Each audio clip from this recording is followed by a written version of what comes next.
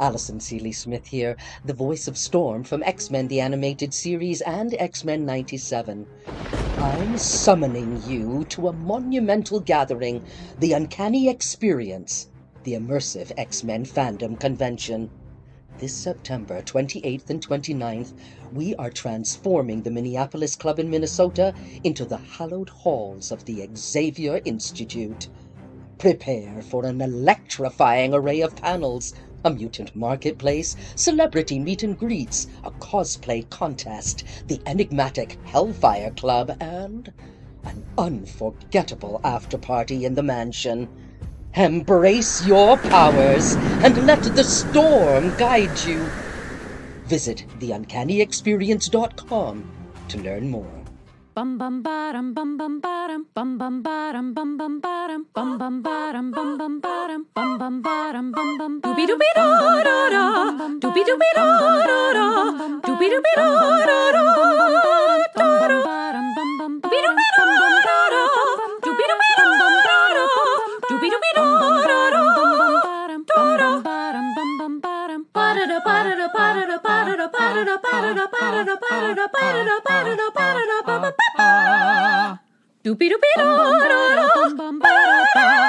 are now in session with the Comic Book Couples Counseling Podcast. I'm Lisa Gullickson. And I'm Brad Gullickson. And each month we evaluate a different iconic romance within the four-color realm. In this episode, we'd like to wish a happy Father's Day to Splinter, Reed Richards, Ultimate Peter Parker, Bruce Wayne, Clark Kent, Scott Summers, kinda. Scott Summers, your Mother Ascani timeline is a cheat. We don't count that. Can we wish him a happy Father's Day? I'm skeptical any X-Man has had a happy Father's Day. In our Creator Corner, Love Seat Edition, we are talking to Sean Phillips and Jacob Phillips, our first father and son counseling session about their unique collaborative partnership. I don't think we've ever celebrated Father's Day on Comic Book Couples Counseling before. Of course not, because usually we spend Father's Day and Mother's Day just continuously high-fiving each other and buying ourselves what we already want. Yeah, because we're child-free, yeah. And every day is child-free a day,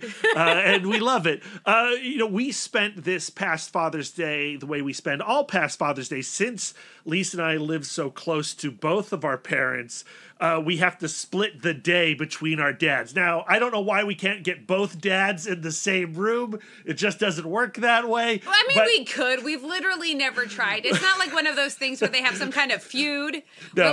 We're like the, I was going to make a Shakespeare reference. The Romulans. The Romulans are not from Shakespeare, Lisa. Okay, you go on. I think you're trying to say the Montagues and the Capulets? Don't pretend like you didn't stop the recording to think. I will pretend. I do the editing.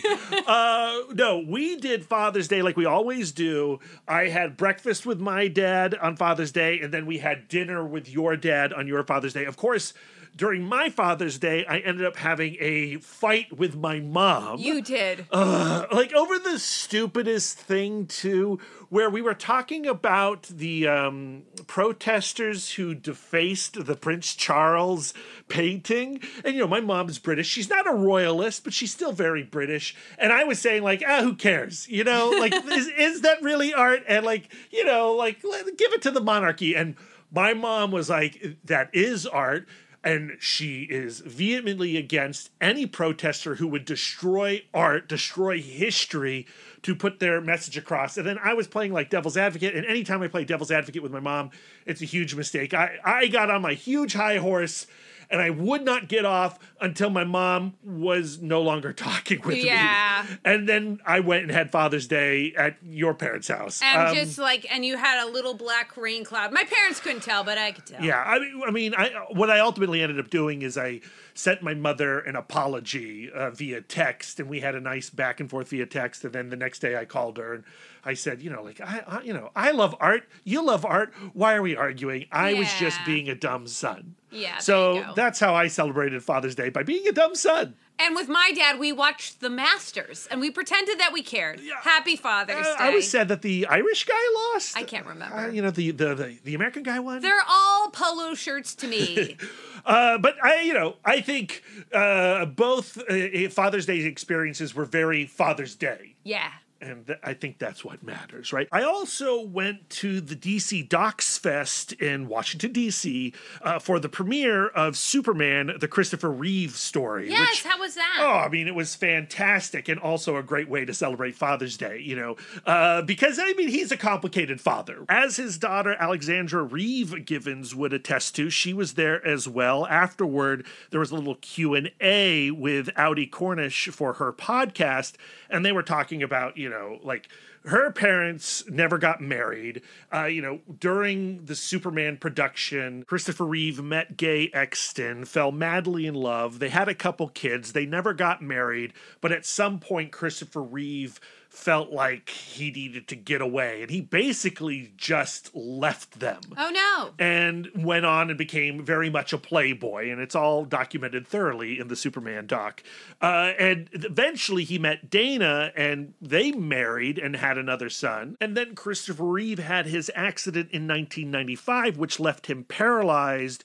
And the documentary, the primary focus of the documentary is how Reeve found the purpose to continue living in that horrible condition, and how he used his experience to become a champion for others. And in the process of that, really connecting with his family and appreciating and falling back in love with his entire family. And it was only after the accident that he truly understood heroism and what it meant to be a Superman. And I found the film to be beyond moving. It really is a comic book couples counseling documentary. While the Reeve family and the Reeve estate gave the filmmakers their blessing, they had no access to the movie. So they did all the interviews, they gave over all their archival footage, their home movies, and then they didn't see the film until it was completed. So it was a tremendous act of faith. And thankfully, the family does like the film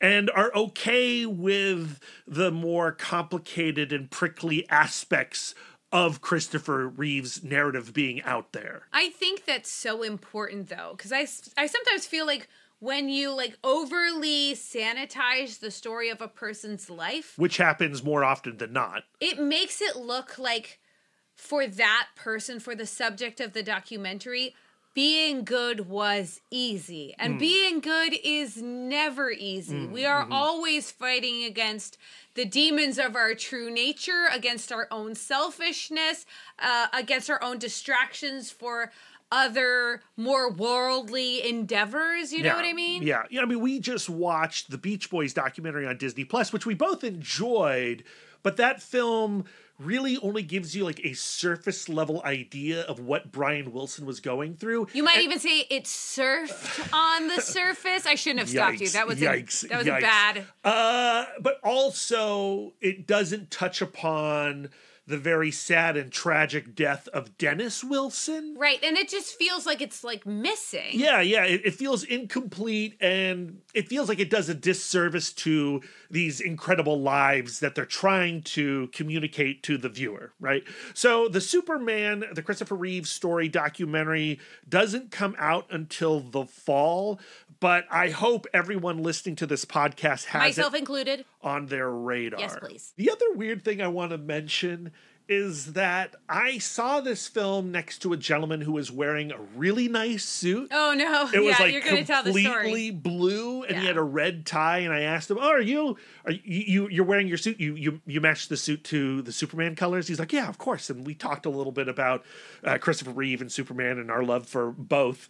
And then afterwards, I went onto Twitter to see who was talking about this event, the DC Docs event, and I saw this gentleman's Twitter feed, and I clicked on it, and I saw it was full of Steve Bannon and Tucker Carlson. Yikes. And I'm just hold on. The guy who loves Superman and Christopher Reeve and this incredible story, there's this moment in the documentary where Christopher Reeve is addressing, post-accident, the DNC, and he's talking about how Americans do not leave the needy hanging. Right. Americans help their needy. And then this guy, he watches all this and he admires all of this, and then he has this Tucker Carlson feed? Yeah, he's like, yeah, but no universal health care. We don't want to take care of that. It just shows that we all watch and consume media in very different ways, and we get very different ideas out of the same stuff. I don't know how we can see eye to eye, but with Superman and Christopher Reeve. But there you go. Just to put a button on the Father's Day thing, when we celebrate Christopher Reeve, for example, we don't celebrate the person that he was every single day and every single choice that he ever made. But we do take the time to recognize the good that he did choose to do. And we also recognize what an uphill battle that can be some of the time. And I think, like, not every person who has biologically contributed to a person being on this earth necessarily deserves to have a day. Yeah. You know what I mean? Sure. But when you take the time to recognize the choices that your father or your parent or your parental figure who has stepped into your life, like, I think that that's a truly beautiful thing. And actually, the less stringent we are about what counts, the more beautiful the celebration can be. Say more. So what's in the forefront of my mind today is we are watching the new season of MasterChef. And this season, it's so exciting. It is Gen Z versus Gen X versus millennials. Go millennials. Go Gen X. Versus boomers. And on the boomer episode, there was this auditionee named Christopher. And he's a boomer. He's 59 years old. He's a half Japanese gentleman. And you're allowed to bring, like, your friends and family to watch you audition. Yeah, to cheer you on. And he brought this octogenarian.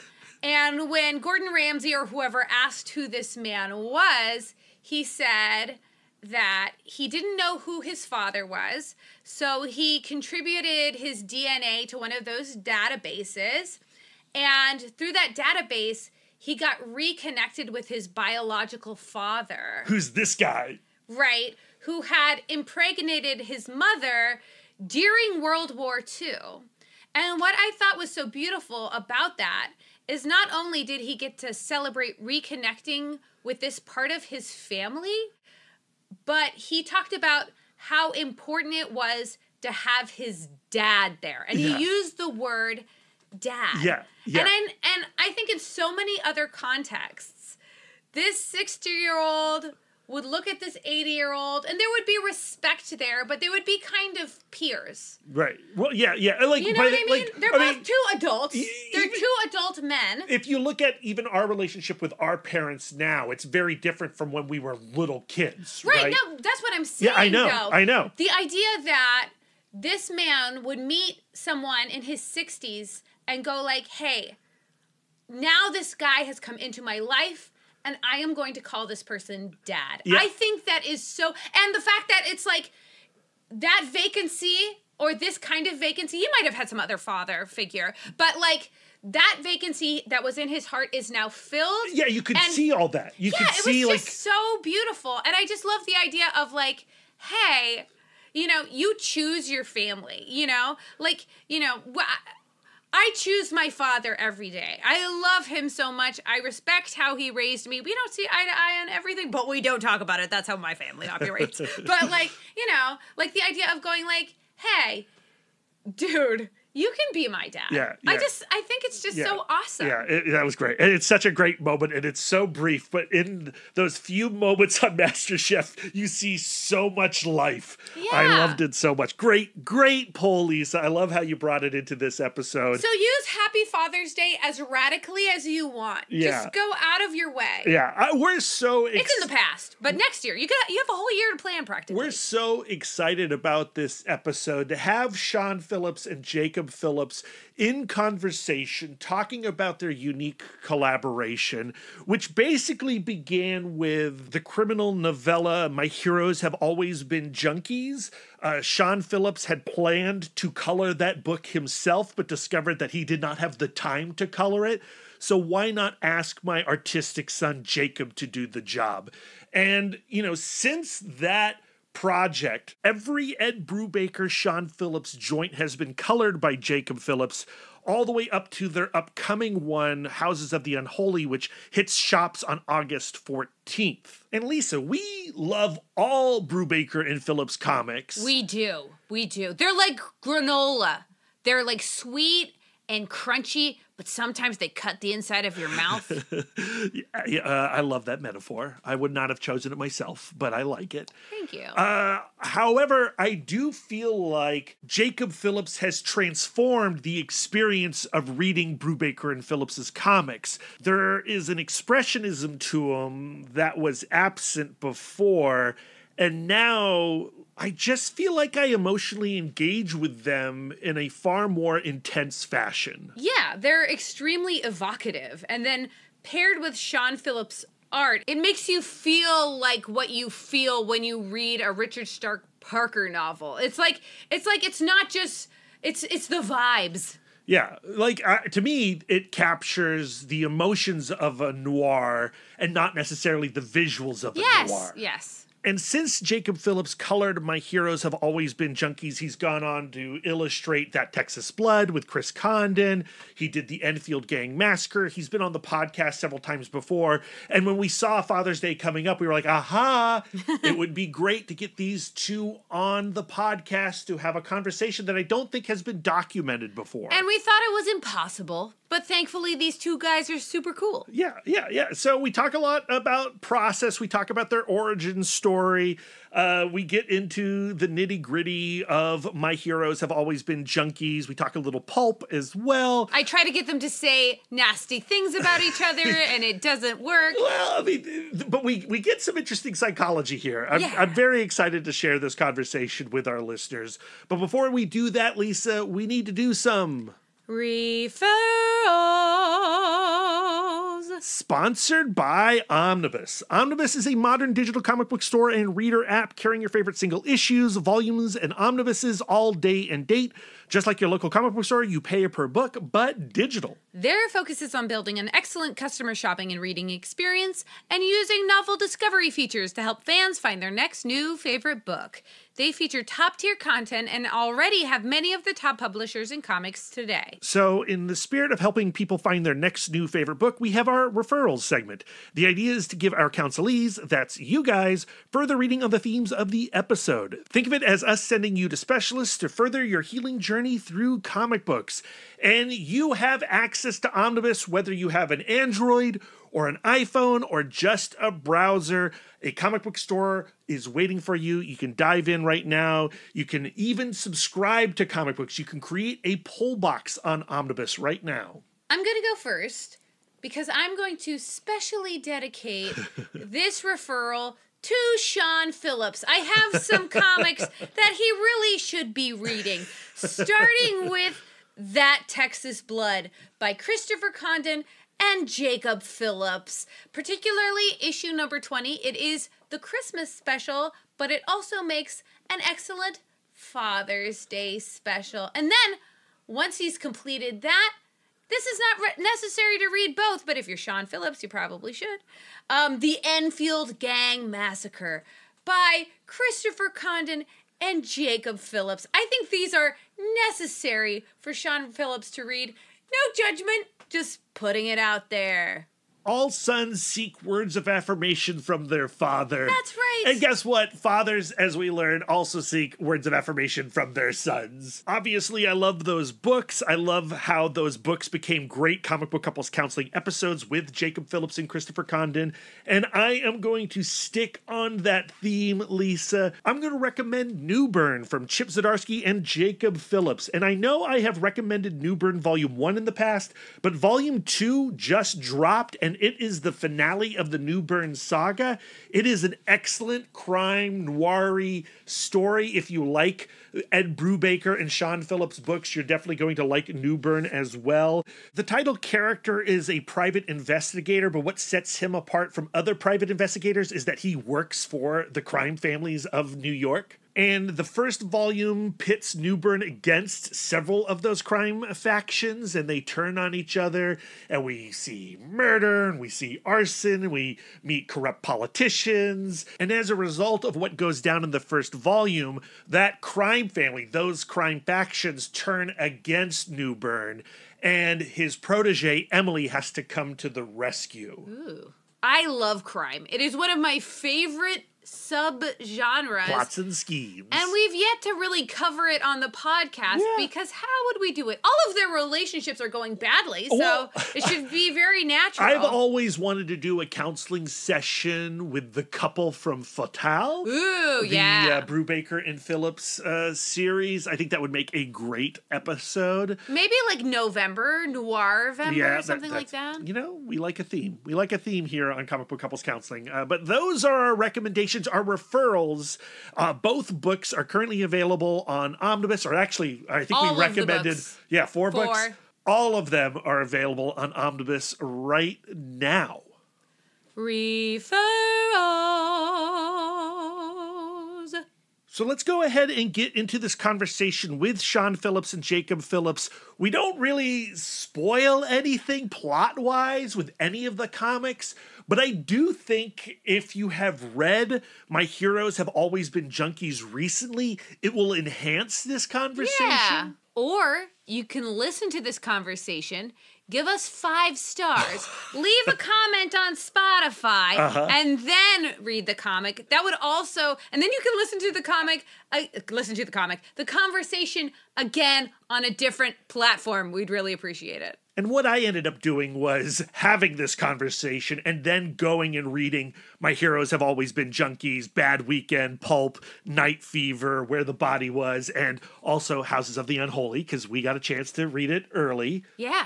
And it's all dark. What a weird week, but great. I am really into Houses of the Unholy. It's about satanic panic and the idea that memories can become implanted, and then every time you remember the past, it's like your memories are made of butter and they melt and you leave your fingerprints all over them. It just reminds me how messy and malleable the past truly is. I'm a little young to remember satanic panic, but all of those documentaries are coming back and it really fascinates me, and it reminds me how ephemeral our stories are. Yeah. I enjoyed it as well. I loved Where the Body Was too.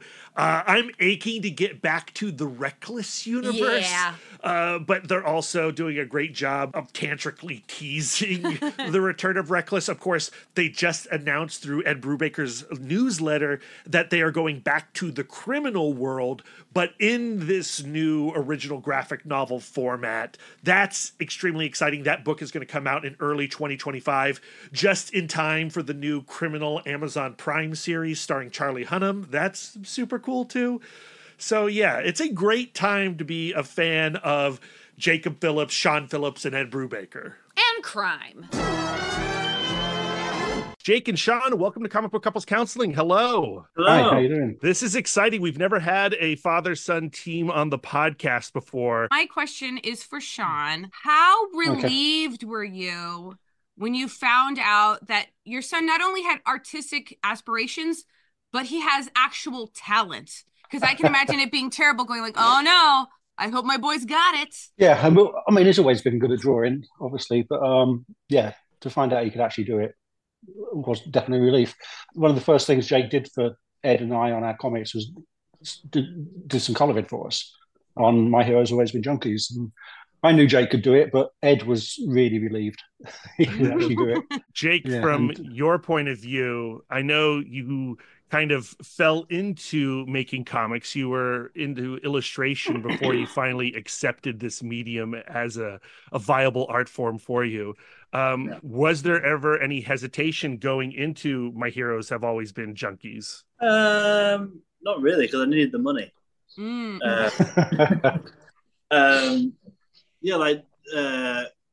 Dad did the first, I think, 2 pages of it and sent me a file with a palette of, I think, 12 colours on it or something.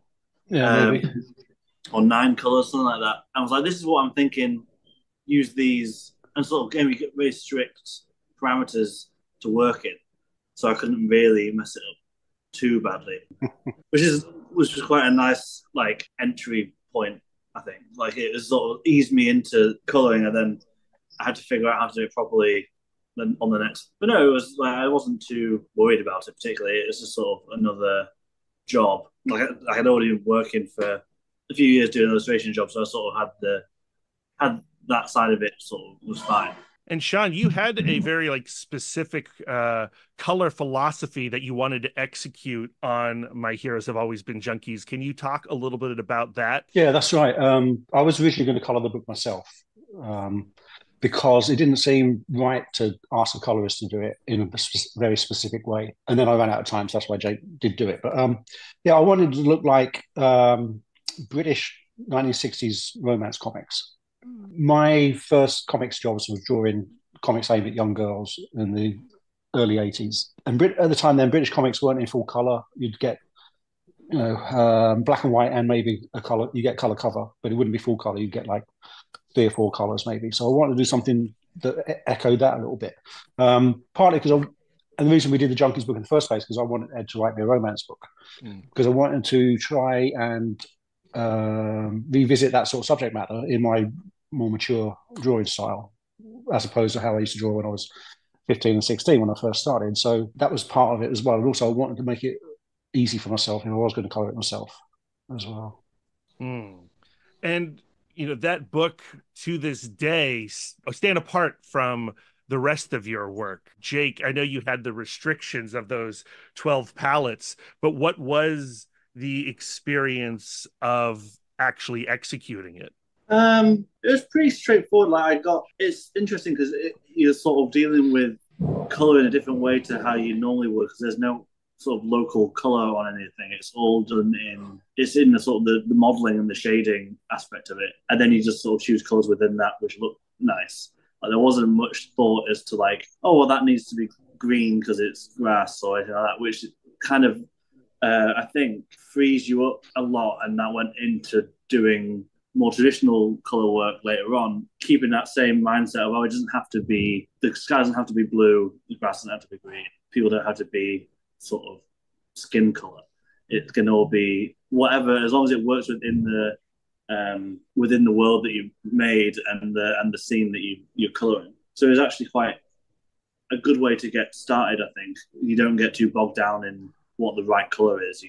It's more about creating the right image. I was going to say, also that particular book, I drew it with no black work on it. It was just lines. The only black was like a black t-shirt or something like that, or I didn't put any modeling on the faces like I usually do. Usually my stuff has a lot of black shadows on it. I didn't have any of that. So Jake had to decide all that for himself. He had to think of where the light source was and how to model a face or whatever. So that made it doubly difficult, I think. Now, correct me if I'm wrong, but I feel like since Jake, you came on board as colorist, the collaboration, like all the Brubaker Phillips books, feel like they've taken on a much more like metaphorical coloring concept. The colors really do drive the emotions of the books in a way that maybe they didn't in the past. At least that's like my reading experience. Well, yeah. Go ahead, Jake. I think it's less important to me what the right color is, and it's more about setting the tone, and that comes like before everything else, I think. And also just like making a cool looking image. It's like otherwise it can just look like anything else or a bit sort of basic looking, especially with like the way that I color. I think is quite sort of broad, and I'm not doing any sort of like fancy technical stuff. It's all quite like straightforward and big shapes and quite loose modeling and all that sort of stuff. So it makes sense to do a sort of more expressive color palette as well to match that, and also it hides that I'm not very good at all the other stuff. I don't give Jake any direction on any of the stuff we do nowadays since Junkies. Just leave him to it. Who knows if it's daylight or nighttime or whatever, just leave it to him. I know not to do brown. Ed doesn't like brown. Oh yeah, Ed doesn't like brown. Yeah. At the beginning I did tell Jake what I do like in color. Or more what I don't like, really. I don't like over model stuff. I don't like airbrush. I don't like where it all looks like it's made out of silk or something. You know, I like it to look rougher and more painterly, I suppose, which suits my artwork anyway, because the line work isn't very slick. You know, it makes it hard to color because there's never any. The lines don't join up, so there's no areas to fill easily. You know, so that makes it difficult as well. And just like I wanted color that sort of matched it, I suppose. Yeah, you look at like my heroes have always been junkies. The colors will like break out beyond the lines. You know, it's not about getting in there like a fifth grader, making sure that you color all inside the lines. It's the colors are explosive beyond your line work, Sean. Yeah, I think as well that's sort of like a lot of that sort of mid-century illustration stuff, where things don't quite match up or it intentionally goes outside the line. Someone like Greg Smallwood on does sort of a similar thing on Human Target, where it's a more stylized version of similar stuff to what I do on the colors, where it's like big shapes and they don't necessarily make exact sense in the real world. And it goes outside the line and all that sort of stuff. Also, Jake isn't trained as a colorist, so I gave him the DC Comics guide to colouring book, but I don't think you've ever even opened it, have you, Jake? No. So, you know, he doesn't know the right way of doing it as far as comics colouring goes. He's approaching it purely from a more illustrative or fine art direction. Jacob, do you find that your dad's taste has guided or driven your taste, or do you ever just feel like a wild hair and you're like, can't wait to use the F out of an airbrush machine or whatever? No, I think we like a lot of the same stuff anyway. I'm sure that's to do with growing up in a house full of artwork that looks a certain way, and that's, you know, we read a lot of the same comics, we like a lot of the same artists. But sometimes, like, the whole, avoiding the airbrush stuff, but there has been a lot more airbrush stuff in the later ones, but, like, really big, like, use it as a broader gradient on stuff. Which I don't mention, I just sort of see if I can slip it in and no one says Yeah. Oh, well, I'll have to take a closer look. Yeah, obviously not next time. Yeah. So, Sean, you've been working with Ed Brubaker since 2008. And so you clearly know, like, the value of a good creative partnership, or at least what you are looking for in a creative partnership. Like, what lessons have you learned about finding or being a good partner in a project? I don't know. I mean, I was already a fan of Ed's stuff before we started working together. I mean, that's helpful. I read Low Life when that was coming out in the mid-90s, maybe, was it? Something like that. And when he started working for Vertigo, I was also working for Vertigo at the time, so I saw his stuff anyway. And we started working together 1999, actually, on Scene of the Crime. And, you know, I was a fan. And when it came around to doing more stuff together, yeah, why not? It was great to have someone whose stuff I liked and he liked my stuff. Only work with each other nowadays. For me, mostly, 2006, I think it was when we started Criminal. So, you know, I've not really done anything else with any other writers. You know, I like his stuff. He lets me get on with it. He does the words and I do the drawings, and that's as easy as that, you know. So we keep out of each other's way, I think. We both trust each other to do the best, you know, and we haven't got any outside interference now. We don't have an editor. We don't have to, stop to do a crossover with another comic that month or any of that sort of stuff. You know, we can do whatever we like. We can choose the paper stock, the format, the frequency, the subject, everything, you know. So there's no reason to go anywhere else, definitely. So, yeah, I mean, I'm lucky. Well, we're both lucky we found each other, I suppose. So a lot of your satisfaction comes out of, like, the autonomy of getting to make your own decisions, artistic decisions? Oh, yeah, definitely, yeah. I mean, I have to think about the reader a little bit in the back of my mind, but I don't let it get in the way. You know, I want Ed to like what I do. And if he likes it, then that's a good start. And then if other people like it as well, that's good too. But, yeah, I think, it'd be hard to give up that control. Definitely now. I'm really used to it. And Jacob, are you the same way? Are you like, hey, just give me space and I'll do my thing? Yeah, pretty much. And like, now that we do these 2 books a year graphic novels, I don't do anything pretty much until like the last 2 weeks before I go to the printers, because I'm doing my own stuff. Yeah, of course. And that's got like worse and worse as we've gone through. I think I used to keep up a little bit, and now I don't keep up at all. So it's like, if they don't trust me to do it, then they'll be very worried, I think, sitting there waiting for the pages to come in. Yeah, I think Ed's worried every time. Ed always thinks you're going to blow the deadlines, but you never do. So I always hit it. It's just I know exactly how many pages I can do in a week, so I know how long it's going to take me to do it. Yeah, so that I'm they can't make any changes because they haven't got time. That's true. Yeah, they get what they've given. I feel like there is so much romance and a creative partnership, and like finding someone you actually genuinely admire and enjoy working with is something that is so extraordinarily special, and rare. And like the idea of, I like the quality of having to communicate less. Like a lot of times, relationships are about communication, but sometimes it's just like, okay, but what do you trust me to what do I not need communicated? Yeah. I mean, as far as Ed's writing goes, he knows exactly how much information to give me in a script. I'd like to think I surprise him sometimes, but I think he mostly knows what he's going to get. Not in a bad way, I hope. I hope sometimes it does surprise him, but he knows to give me just enough. And if I'm unsure about anything, I can always ask him for more direction if I wanted it. But are you looking for words of affirmation? Are you looking for Ed to just like go like, man, you really nailed it this time? Yeah. Whenever I send him pages every couple of days. The last couple of weeks I've just been penciling, so I've been sending 4 pages every day. And if I don't get an email within a couple of hours asking, saying they're great, I want to know why. Yeah. Oh yeah. I mean, I know why. It's because he's working on a TV show and he's very busy. So sometimes it may take him a couple of days to get back to me. But yeah, of course, yeah. I mean, I tell him I like the script, and he tells me he likes the drawings, and that's good enough. Obviously Jake loves what we do as well. Hey, Jake. If I read it, I'm sure I'd like it. Jacob, do you need that? Do you need affirmations like when you send pages to your dad and to Ed? Are you looking for a pat on the back? Usually I get a text at the end of it saying, good job. Nice. Or sometimes Ed emails me about halfway through saying, oh, it's looking really good, this one. But that's about it. Because I don't send, it just goes up onto the Dropbox folder as I do it. So I'm not actually sending anything. It's just there. So I don't expect a reply whenever I send in pages each day. I'll reply if I noticed you've sent any. Yeah. No, it's like, looks good. Yeah, I can tell you face to face. The payment is the reward.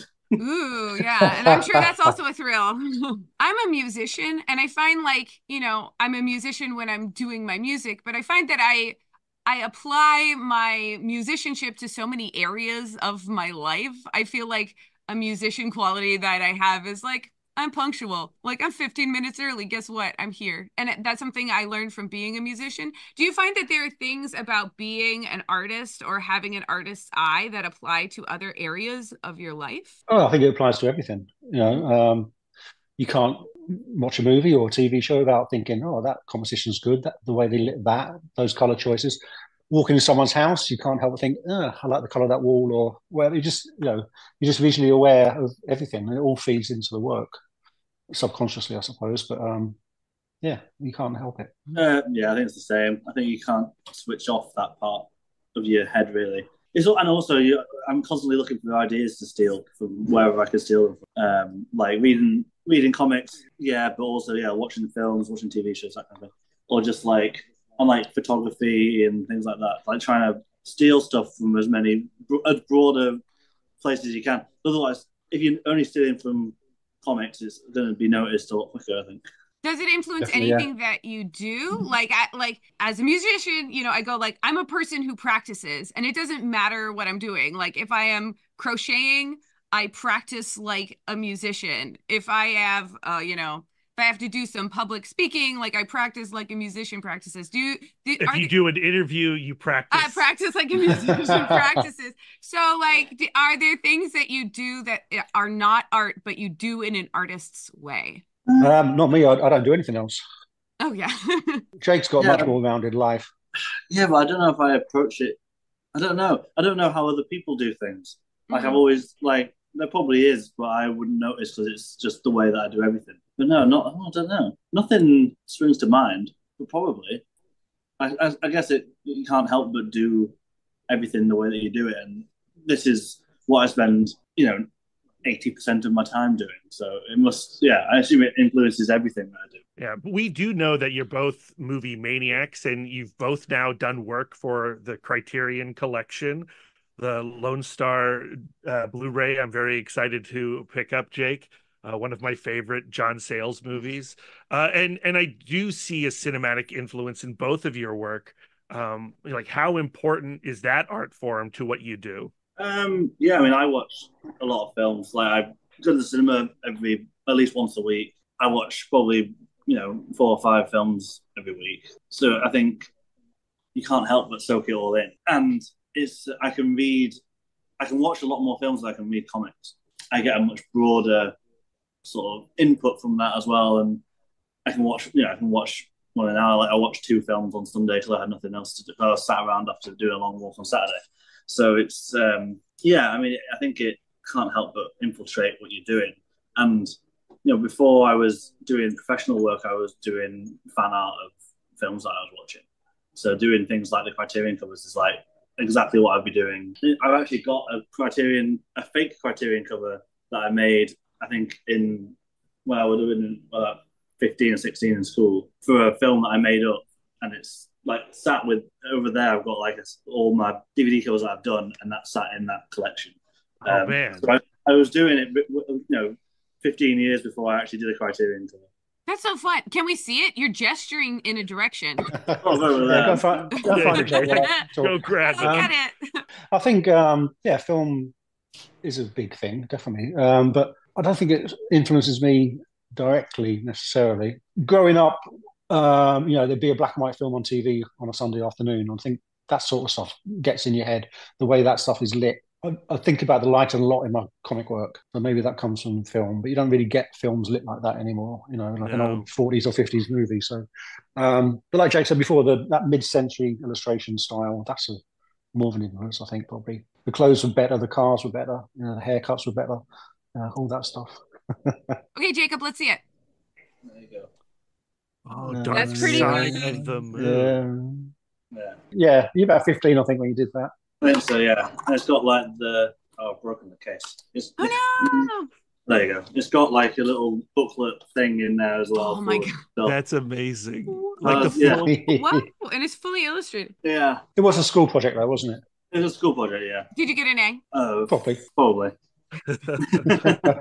That is really, really cool. Thank you for sharing that with us. That's so fun. I was going to say, I love doing the DVD covers.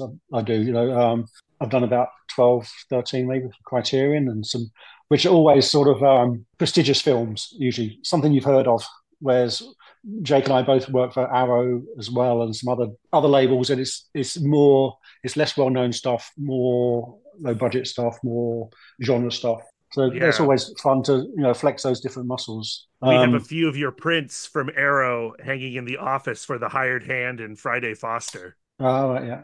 Cool, good stuff. Yeah, the Hired Hand was a nice one to do. Yeah, to get to do a Western type thing. I think that was one of the things that was a big influence on doing Pulp, the book I did with Ed, because we did that because I asked him to write me a Western, because I'd been drawing a lot of cities, a lot of cars and stuff like that, and I wanted to draw something a bit different. I wanted to do some wide open landscape and stuff like that, but he didn't actually write any of that in there. And most of it was set in the 30s, so I still had to draw buildings and cars as well, and horses and hats and guns, all the things I don't like drawing.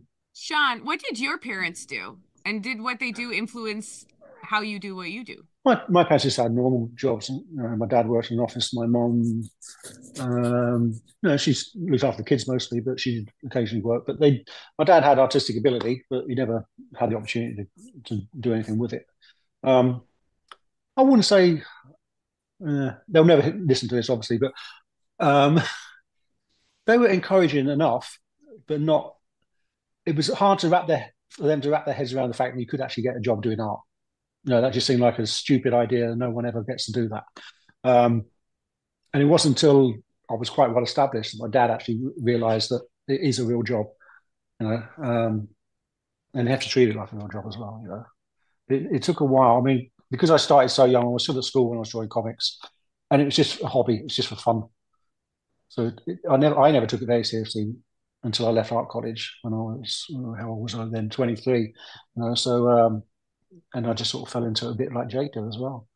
And it just sort of took over. I thought I'd be a regular illustrator when I left art college. I did graphic design at college.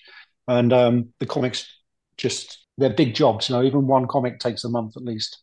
Whereas if you're doing, a DVD cover or whatever, that's a couple of days' work, and then you've got to go and find another job, and then another one, and another one. So the comics sort of take up a lot more time, and just sort of and pushes out everything else. The stuff I do outside of comics, I never go looking for it. It always comes to me because I never feel there's the time to do that sort of stuff. And I don't always. Sometimes I turn stuff down or recommend Jake sometimes to do stuff if I haven't got the time to do it. But mostly it's just the comics, isn't it?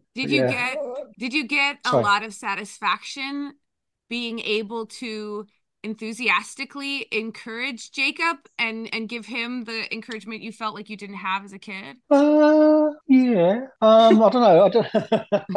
I'm glad he's doing it. That means we've got something in common we can talk about. And but if he'd want to do something else, that would have been fine too. I mean, his brothers don't do anything artistic. His older brother's a master of physics. What does Fred do, Jake? Don't know. He does something to do with computers. Does something to do with maths and computers and stuff. So it's something we don't understand. But yeah, I mean, hopefully, I'd encourage all my kids to do something they like. I wouldn't put them off it, thinking that's not a good way to make a living, because I'm proof that you can make a living anyhow. Better to do something you like, isn't it? Jake, and now you have to respond to that. Was that all true? No, it's all lies. He was like, go and get a proper job.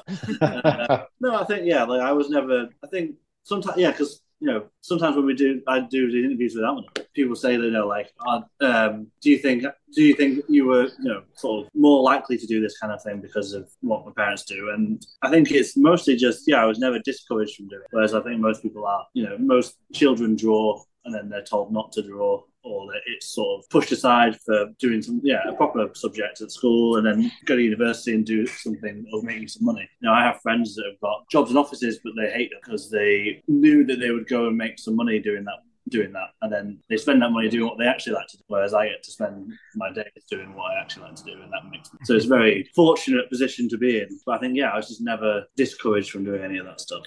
I think you were discouraged a little bit by the fact that you see me do it. It's long hours. It's only in the last 3 or 4 years maybe that I don't work weekends anymore. Whereas when Jake was growing up, most weekends I'd be working. I'll be working late most nights, and it's a lot of work that goes into making a comic. So I think it might put you off of doing comics specifically, but illustration in general. Yeah, that's fine. I would love to know how your collaboration has evolved since my heroes have always been Junkies. Like when you get to your latest project, Houses of the Unholy, what is that like versus what it was like to do your first collaboration? I think the difference now is that I let Jake do what he likes. For the Junkies book, it was very prescriptive of what I wanted, but now just leave him to it. Is that right, Jake? Yeah, I think so.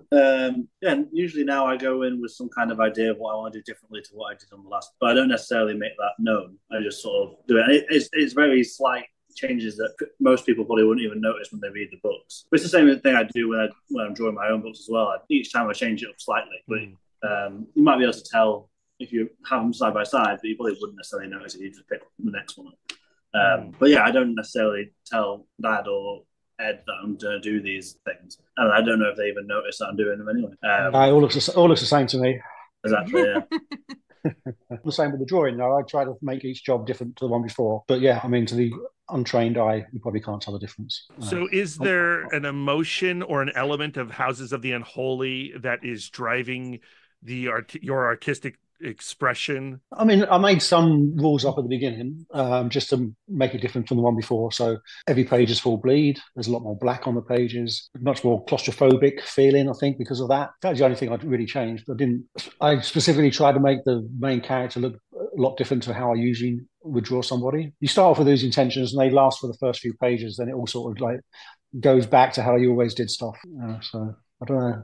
Well, no, I didn't really. The script always just makes tells me what to do, gives me ideas of how to approach stuff. But I don't really think about it that much anymore. Just get on with it. I need to know what they're doing before I can decide on stuff. I never do character sketches beforehand. I'll draw the first 10 pages with rough figure work, and I need to know what they're having to do to know how they're going to act and what they look like. And hopefully that might also influence Ed a little bit into how he writes the characters once he's seen them. But I don't have that many preconceived ideas about anything before I start. How about you, Jake? I know you're you have to get it done at the tail end of the project, so you got more of a deadline base. Maybe you feel that deadline more. But with like Houses of the Unholy, was there something about that script or Sean's art that drove the color palettes? I don't think so. I tend to go into it, based on like a scene by scene basis. I don't go through the book beforehand, really, or read the script beforehand. I have the script up whilst I'm working on the pages. Sometimes there's a little note from Ed saying the color should be whatever, but mostly it's just like, what's the light source? Is it day or night? Where are they? And then after that, it's just sort of up to me and what I think would work well for the scene. But sometimes it's, with Where the Body Was, that was quite a departure from Night Fever, because obviously, well, they're literally night and day. So I had to figure out how to color sunny California or wherever it's set, in the summertime, and make that look good and not just sort of like quite straightforward and basic, it's almost the opposite of what we did in the book before, which is all nighttime, artificial light and that sort of stuff. So that sort of dictates everything that I do going forward. So like I had to find a way in Where the Body Was to sort of, that's why I started using these sort of grainy airbrushes to make everything sort of a bit hazy looking, because that sort of fit the feel and the story. So things like that really dictate it. But in terms, I don't know, with this latest one, it's sort of, mostly it's like at the nighttime or grey, overcast days, which are probably my favourite things to colour. My least favourite thing to colour is sunny daytime. So, but yeah, I think it's hard to. I think maybe I haven't been back and looked at it really yet. So I think the further you get away from it, the more you realise what it is that you did before. I don't go into it really with much of a plan. Jake's plan is the deadline. Yeah. Do you wish that he would start sooner? If you want to open up to him and really tell him to change what he needs to do, we'd love to have him on our podcast. No, it doesn't. I know he's going to get it done. Yeah. Like he says, he knows how many pages he can colour a week. But if something happened one day and he couldn't, it'd be nice if there was a bit more cushion in it. But I'm not much better because I'm still finishing drawing it when he started colouring. Yeah. I probably finished drawing it 2 days before the colours need to be finished, because the deadlines are always zooming towards you, aren't they? So I mean, in an ideal world, I'd have all the scripts before I started drawing as well, but that's never happened either. Mm-hmm. And then Jake would have all the pages drawn before he starts colouring, but that doesn't happen either. So and then we'd have a month at the end maybe where we could fine tune it all before it went to the printers, but we don't have that time either. And it seems to get worse and worse every book. Sometimes you make a decision early on thinking that it won't really matter, then it turns out that book is full of these things. So it's like when I do sort of those flashback pages, and I set a colour palette for the flashback depending on the thing. And sometimes I was like, I wish I hadn't done that on that, that one page flashback or one panel flashback. And now I've got to do it for 15 pages in a row and it looks terrible. It looks great, Jake. Oh, thanks. There wasn't a specific thing, but yeah. Yeah, I mean, it's the same with drawing the stuff. It'd be nice if I knew that particular location or that particular character might be coming back later. Or if they're not, even better, because then I won't waste my time making it look wonderful if it's only ever going to be for one page. But sometimes in the scripts, Ed does say, this person's important, they're coming back later. Or this location is important, that's going to come back later as well. So make sure you draw it properly. But yeah, don't usually have the luxury of that. Yeah, I find it so fascinating, the urgency with which most comics are made. They're always like a scramble to the finish. Yeah. And I wonder, would you like to make a comic in an ideal world? Like where it's like you get to spend all of the luxurious time you need and you get to wait. Could that happen? If in a perfect world, could the ideal comic happen? And would that be as satisfying as the scramble? Or as good? Or as good as the scramble? I don't think it'll be any better necessarily. Mm-hmm. I think having deadlines forces you to make decisions rather than. I mean, I never redraw anything. Always what goes down, and that's it. Unless I've done something wrong, misunderstood the script or whatever, then I might have to redraw a panel maybe. But the luxury of having multiple goes at something doesn't necessarily mean it's going to be any better, I don't think. I like having a deadline and I like the urgency of it, but sometimes it'd just be nice to have that extra couple of weeks maybe. I mean, I've done a couple of... Sorry? You need to have yourself a fake deadline, then Oh yeah, well that's why. earlier. Yeah, well I always tell Ed the fake deadline because he never keeps track of any of this stuff. So I just tell him it has to be done by now. He goes okay then, and then because I know you won't meet that. So the real deadline, I never tell Ed that stuff. What about Jake? What do you think about a perfect world comic where you have all the time in the world? Do you have a desire to work slow? Well, at the moment, I'm just about to finish up on this graphic novel Megalopolis, which I've been working on since I think it's been 18 months, and the first 12 months I drew about 30 pages. So and now I'm drawing it 4 pages. I'm doing about 10 pages a week. So I don't think it matters. I think I'd do other stuff until the deadline. Mm-hmm. If I had 2 years to do a book, I'd do another book in the middle. Because I'm not going to spend any more time on those pages. If anything, I spend too much time on them as it is, and I don't spend any time at all really. Compared to other artists, I think it takes me as long as it takes me to draw a page. So it's not gonna, if I only drew 1 page a day rather than 2 pages a day, then I just spend more time on Twitter in between. I wouldn't spend, or I'd go home earlier. Like, there's no scenario where I'd be like, oh, well, I've got a whole day. I'll really take my time and make it all fiddly and detailed. That's just not what I'm interested in. So I don't think it would make any difference at all. Yeah, but it might be nice to work less. It'd be nice to have a bit more thinking time and a bit more research time. Because I started drawing comics before the internet, it used to be even harder then, to find out what something looked like. But now you can Google everything, obviously. So, but even then, it still takes probably takes a third of my day if I've got something difficult to draw, which is most things, because most of my books are set in America and I've hardly ever been there and I don't really know what it looks like. You can see behind me, this doesn't look like an American house. So, right. Everything has to be researched. So either having a research assistant, which would be really nice, or just had more time to find out what things look like. But the actual drawing stuff, like Jake says, how long it takes to draw. And that's how long it takes to draw. I've drawn tens of thousands of pages and I know exactly how long it's going to take me. Well, given how much we love your comics already, we don't want you to have any more extra time. We like all the constraints that you're suffering under right now. Well, thank you. It definitely feels like it at the moment. It also forces you to make decisions on it, which I think is helpful. You can't overthink it or faff around and make it and overwork it. I think a lot of the artwork that I like in other people's is quite seemingly straightforward looking.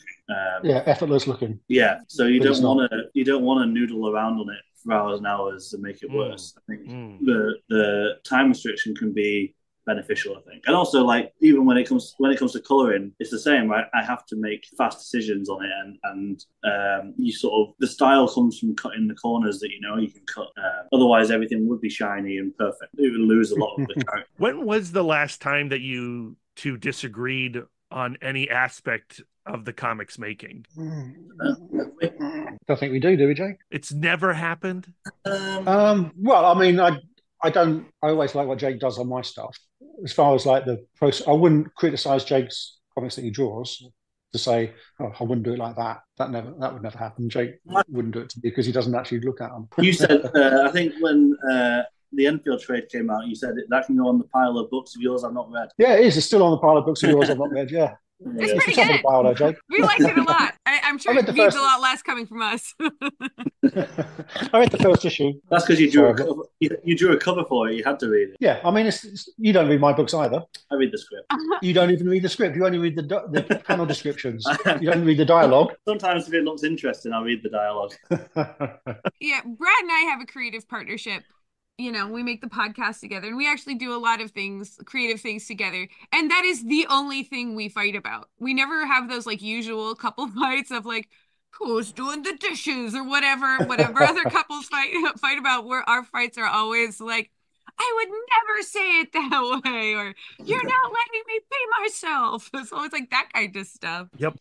That's what we find. But that's the difference between a father-son relationship and a husband-wife relationship, maybe. I think if Jake and I still lived in the same house, that would make it more difficult. I mean, we did for the beginning of lockdown, we shared a studio because Jake came home for that. Lockdown was 2 or 3 months or something, was it? Yeah. And I really enjoyed it, having someone in the studio with me. I didn't like because someone behind me going, "Oh, I wouldn't do it like that." I never did that because I've never done it like that before. I haven't shared a studio with anybody since I was at art college, so I've always worked in a room by myself. So it was quite nice doing that. It would be better if we'd had 2 computers rather than just the one. But it's quite nice having someone stuck in her. I mean, Jake's mum's a painter as well, so she works. She's got a studio outside the house, so I don't even get to see her stuff that much. So she brings it home and tells me in detail why she did it. Fascinating it is. Love it. Is what behind you is that hers, Sean?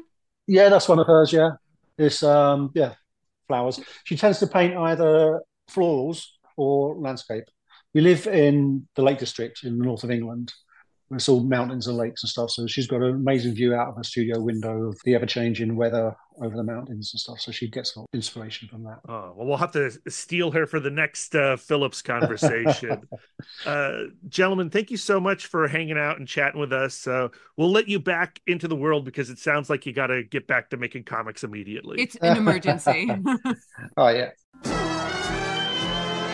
And there you have it, our conversation with Sean Phillips and Jacob Phillips. Lisa, I love the moments in this conversation where they talk about words of affirmation and how they don't really need it from each other, but also clearly it seems like they definitely do. Yeah, nobody wants to ask for what they need. You know what I mean? Like, I'm not shy about telling Brad, like, it's the time. My love tank's low, but I guess between a father and son, that gets awkward. Yeah, I mean, I definitely a person who craves words of affirmation, and we're very open about it. But when I was younger, I was always seeking it from my parents, and for the most part, I did get it, but sometimes I wouldn't, and then I'd be like, yo, you gotta tell me that I'm good. You gotta tell me I'm a good son. Oh, no. Like, so I had another student recital where all of my little music students get up on the stage and perform. Congratulations, Lisa. Thank you. Went off without a hitch. They were so cute, and the microphones did not fit in the stands, and that really, for my peace of mind, really was a wrench in the whole thing. So maybe there are a few hitches. But I always end something like that by calling my parents, because they come. They're extremely supportive. They had to come to my piano recitals. Now they have to come to my students' piano recitals.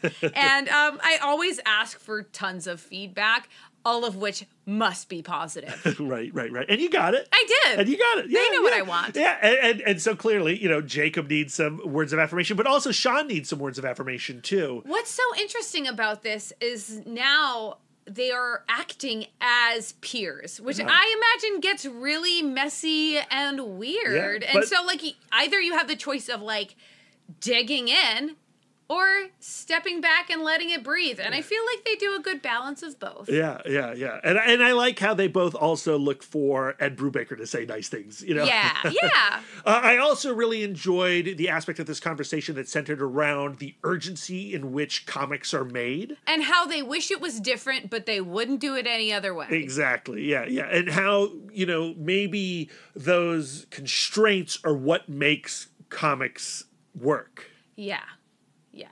My temperament is definitely one who, like, I don't hit the gas until, like, oh my goodness, the deadline is right around the corner. Well, I hate to break the news to you, Lisa, but we owe somebody a script, a comic script, and we haven't started writing it yet, and we've got less than 2 weeks. The last minute is when I do my best work, or at least I don't have any evidence to the contrary, because I've never started anything early. We're supposed to go on a little weekend getaway for our 15th wedding anniversary, and I have a feeling that we're going to be doing some comic book writing. That actually sounds really sweet and fun. We've never had an anniversary where we wrote a comic together. I know. It'd be pretty cool. Pots and Panels, everybody. Pots and Panels, a comic cookbook anthology coming to a shop near you real soon.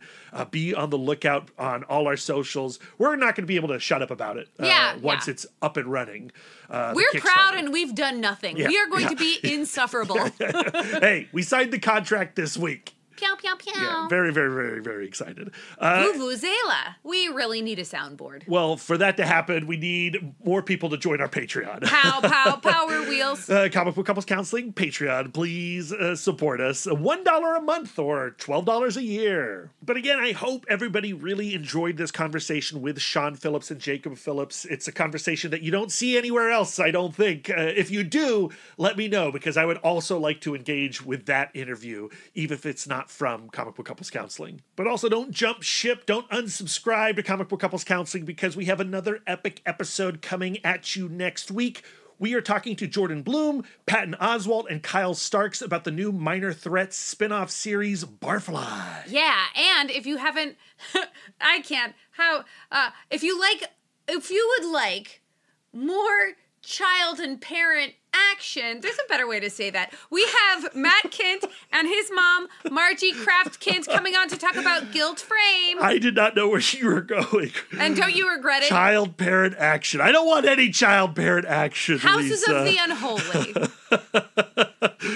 Yeah, that conversation with Matt Kint and Margie Kraft Kint is adorable. We've also done a lot of guesting on other people's podcasts. Go to the show notes of this episode and find the links, but right now you can listen to me on Wizards, the podcast guide to comics, talking about the 1999 Wizards X-Men special. Lisa and I guested on This Comic Cooks with Vactor, talking about X-Men 97 in totality. Lisa and I were also guests on the Fanbase Press Countdown to the Eisners. They're doing a series of YouTube episodes investigating the nominations. A lot of fun. We love what the Fanbase Press do.